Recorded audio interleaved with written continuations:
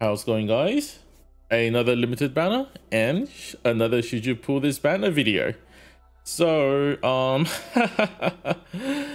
about this banner, I was really hesitating on what I wanted to say with these operators and what I want to say about this banner, or should you pull or not.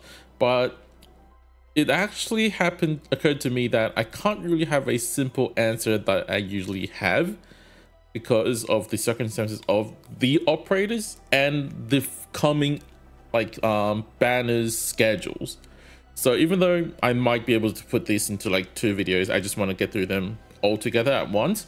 So what I'm going to do is I'm going to go through the operators as usual, and then you can decide on, well, if you're already going to pull them or not. But if you're already going to, if you didn't know, maybe you can listen to what I say and then decide. And then later on I can provide you some information, right, where you might reconsider with those circumstances in mind if you want to pull this banner or not. But I do want to make this video a bit shorter because I'm currently not feeling so well. So in order to make this video before the banner even comes out, I want to just get this done, and then I'm just going to take a break after that. So all that being said, I think I should just go straight to the operators and then explain to you guys why you should pull this banner or not. Yeah, our first operator is going to be Ho'olhejak. I don't know if that's how you pronounce her name. I'm really sorry if I butchered it, but she is a core caster just like a Yafela, except that her whole kit is not really about dealing damage. There is a lot more that's involved with his whole kit and mechanic, but we'll have to go through those with her talent and her skills. So Ho'olhejak's talent. First talent is that when she hits an enemy that is in air, her attack is increased to 120% and she will silence them for 3 seconds. So this is a very simplistic skill, and you kind of see where this is going, right? Air units. Now, her second talent is that all enemies within her attack area that has more than 80% of their max HP will decrease their weight by 1 level. Now this is a very interesting skill because you can pair that with Weedy for better push, or you can pair that with Irene for lifting enemies up in air for longer. You decide, but you can see where the whole kit is going, I would say, the moment I mentioned Irene lifting enemies into the air. Now, her first skill is a very simplistic skill, I would say. Natural Regen, automatically triggered. At M3, it costs 7 SP, and when triggering this skill, her next attack will deal damage to an extra target for 300% of her attack as arch damage. And if she only hits 1 target, so if there's only 1 target in her attack range, she will levitate that enemy for up to 4 seconds, and you can charge this skill by up to 3 times at M3. From the point that I have an M3 this skill, you can tell that I really wouldn't recommend this skill because it's really simplistic and you don't really have too much control because it is a full automatic skill. So if you really want to just have constant levitation on enemies, I would suggest you not, because the problem with lifting enemies up is that, let's say she will prioritize the enemy that is currently blocked by your defender now, or your guard. By lifting them up, your guard or defenders will block another enemy coming in their way, and then the enemy that is in air will drop down and just walk by.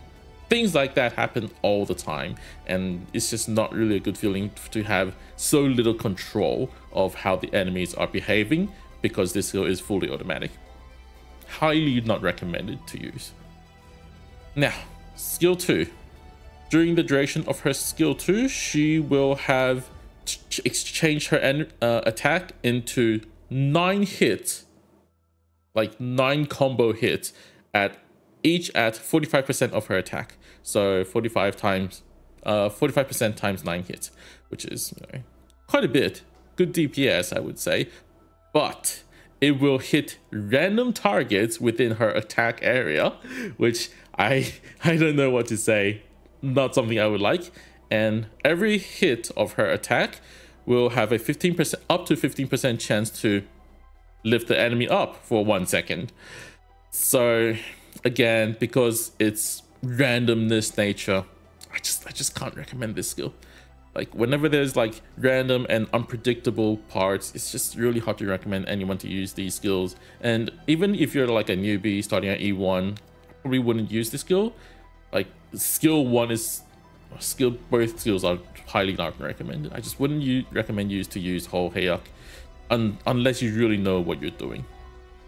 Now, third skill, as you can tell, that I have M3 is actually her core skill in my opinion, and I believe is also the skill that they showed off in the stream. So you roughly get the idea of it has increased attack area similar to a AoE sniper like W or Meteorite, those kind of range snipers. Her attack interval is increased by 1.4 seconds, so quite long actually, and her attacks is turned into throwing 3 tornadoes, 1 in each lane, because she her attack range is 3 lanes, right, each with 5 columns, or 3 columns each with 5 lanes. You get the point.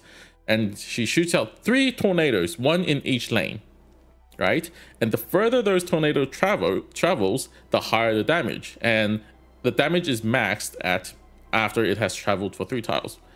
And it will levitate the first target it hits for 2.2 seconds and deal up to 420% of her attack as arch damage at the furthest, right? Like after it has moved for 3 tiles, but it's within closer, you don't really know.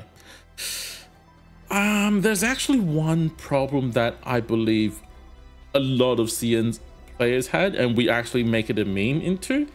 It's about a tornado being single target. I think you guys probably also spot that within the skill showcase. And how should I put it? First of all, I have never seen a real life tornado so huge and then once it hits an ant, it suddenly disappears.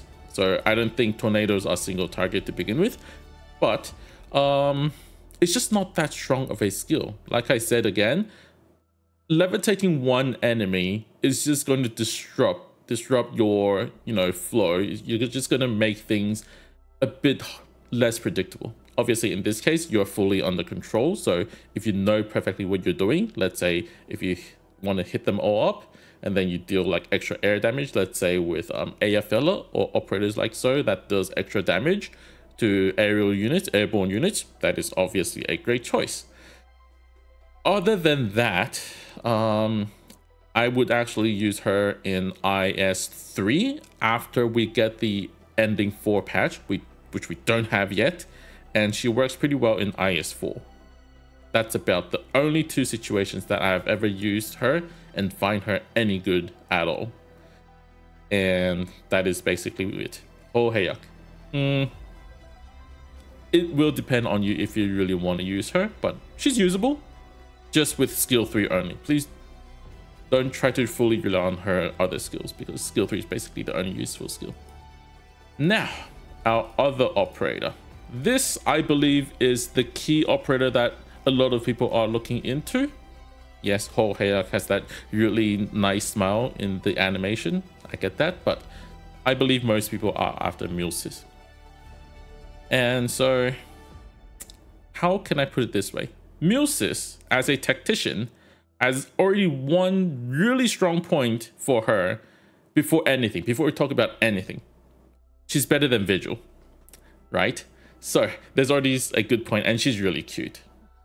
Now, what does it make her better than Vigil though, right? Because we've had a 4-star, a 5-star, and a 6-star tactician at this point. Why would it be that I would choose Muelsyse over other 3 that has came before her? Well, we'll have to talk about that, right?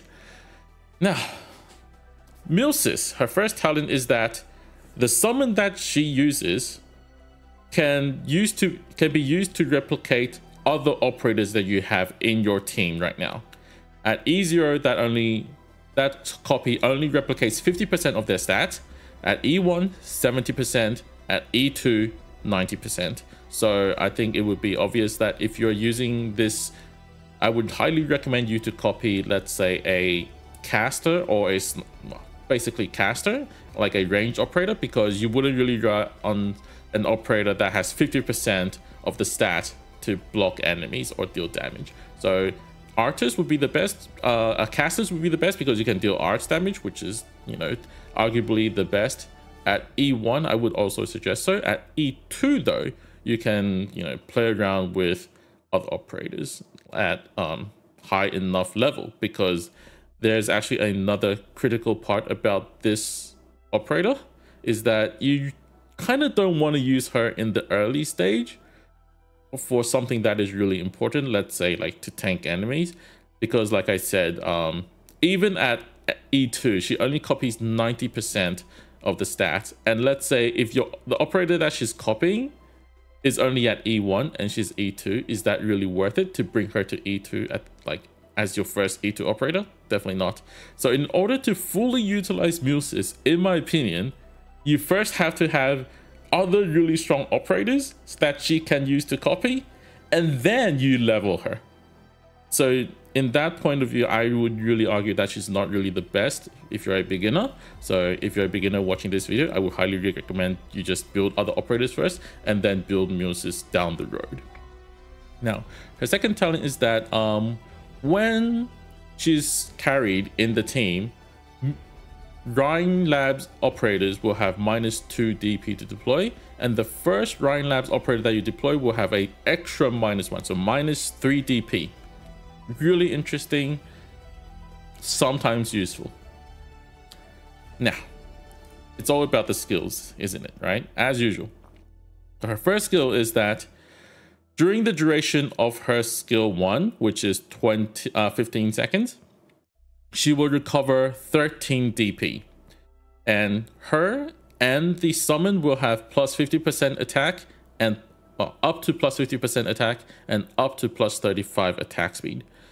This skill is actually pretty interesting, but I would recommend you to use this skill, well, to use Muelsyse for DP regen purposes, I would say. If you really, all you want is DP regen.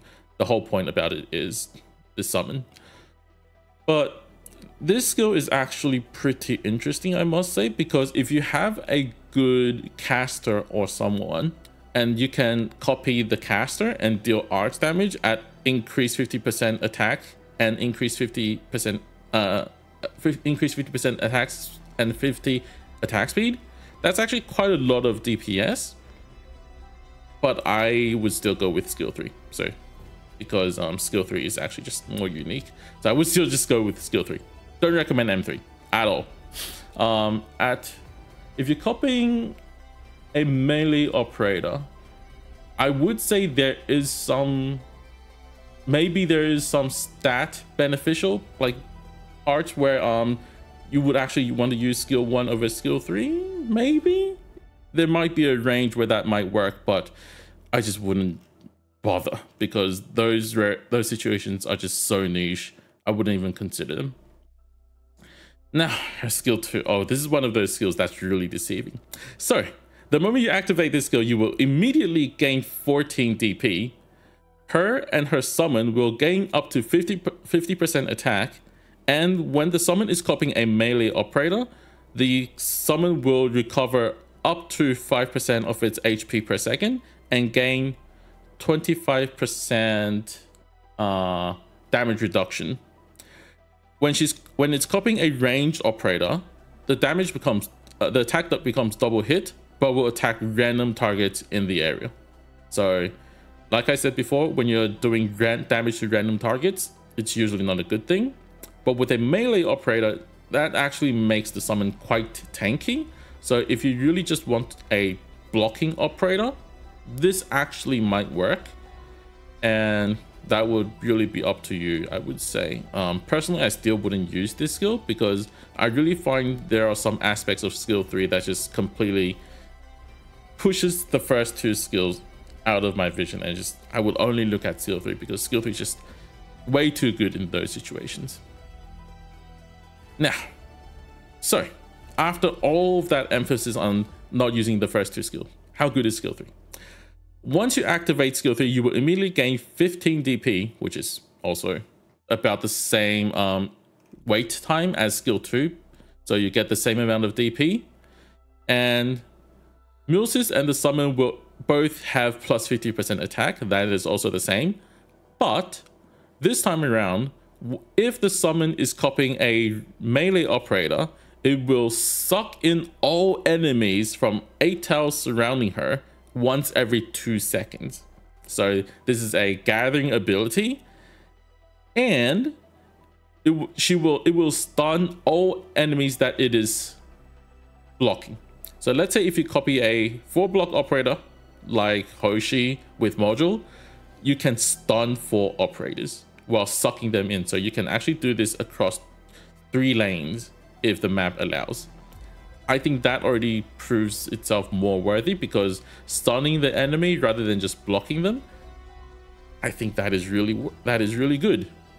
But where I would consider this skill to be at its best is when it's copying range operators. So if the summon is copying a range operator, it will immediately summon up to like split into 5 of itself, 5 clones, and that will be in a plus pattern. And the thing about it is that if you copy like a range operator with high damage per hit, you're basically 5 times the damage output as like 5 range operators are all attacking at once. So let's say if you copy who I typically copy would be Fartooth, you would have 5 Fartooth all attacking at the same time. Can you imagine the damage output that can do? And because there is 5 units on the ground, so while some will be on the ground for sure, that also means that you also have 5 blocks if done correctly. So this skill not only blocks enemies, you will have tons of damage, and you can just also stun enemies for you can bind enemies for 1.5 seconds if they're using a range, if it is copying a range operator. So you get control, you get damage, and you get block. This is like the perfect skill for copying range operators, I would consider. Now, where's the caveat? Because I said about like how this banner is really complicated and whatnot, right? Why? Remember how I said you want to summon Muelsyse and then you want to deploy her summon and then you want to copy her and then you activate the skill and then have 5 clones all at once? Do your math. How many tiles do you need for that to happen? You need 6 usable tiles. You will occupy 6 usable tiles in a really compact area. And when do you actually have that many tiles to use? And you don't forget, you have other operators. Muelsyse cannot do everything alone. You still got to do your typical blocking operators, medic, and then your Minar, I assume, and then you maybe want to quick drop a quick replay like Texas Altar. How many tiles can you really fit in there? Now that's assuming you want to put Muelsyse really close to your defense line, right? Maybe you want to put her afar, right? You want to put everyone behind and you put Muelsyse alone, like in the front line. What is going to happen is the summons are going to block enemies, and then they just won't come over, and then they won't be hit by Minar. So a lot of the situations, a lot of the maps that comes out later on or before, you just don't have those perfect, like good looking maps that you can just use her properly. And so in the end, even though we truly believe that Muelsyse is a really good operator, but because of how awkward she is when if you want to fully like use up all her potentials, it makes her really hard to put down. And that is basically why I said that this banner is really hard to recommend to pull, because it's just like, well, both of these operators I basically never use. I'm going to be really honest. I use them in IS. I use them in roguelike. That's about it. I tried to use them before because I want to try them out, but eventually I just replace them with other operators. I just bring Ines if I want an extra Vanguard other than my typical flag bearer operator, my strategy. And if I really want to deal damage, I have other operators that can deal damage. That is just way more convenient to place down. So that is that. But there is more. If it's only just that, I would highly recommend you to not pull, right? Why would I say it's complicated? Now, the thing about it is, after the end of this event, which is announced to be ending at 28th of November, if I read the stream, if I read it correctly, 28th of November is the end, and then we're gonna get the new CC thing that is technically not CC, but basically CC thing early December, which is going to play out for 2 weeks. So let's say if we're gonna end that event at, let's say, 20th of December, we have 25 days from then till anniversary, 20-ish days till anniversary, like 25 to 27 days ish to anniversary. What does that mean? We will get one banner, a rerun, and then next limited banner. And most likely, this is just my guess, because because of other situations, I would highly think, I truly believe that that banner will be Executor Order. Because if they want to bring out another really popular operator Typhoon, I actually think they would bring her out with IS4, which is not coming out after the anniversary, I would assume. If that's the case, by the way, I believe Executor Altar is skippable. If you go all in, even if you go all in this banner, you're like, I just want to spend every pull day one of this event, right? And then after you go all in and you start saving, you will have 2.5 months roughly to save up till the next limited banner. How many pulls can we save up in 2.5 months? So knowing that, it doesn't really hurt if you pull in this banner. But obviously that is going to depend on you if you want to go for 300 pulls in that limited banner, so you can get let's say some limited operators that will be only having a rerun, not rerun, but will be in the limited banner by then, but not in here. But that will really be up to your amount of pulls and the goal that you want to achieve. So who should put this back? So who should pull this banner? If you're a waifu collector, you want Muelsyse, you want Ho'olhejak, go ahead, won't stop you. If you play IS, I wouldn't actually recommend trying them because I think they're really good. If you're a limited collector, yes, I would say that. If you have more than 300 pulls right now, I would say just go for it, because you will have plenty of time to save for the next limited banner and get yourself back up to 300 pulls. So that's about it for this video. It ended up being a bit longer than I expected. I just got too excited talking about these operators, I guess.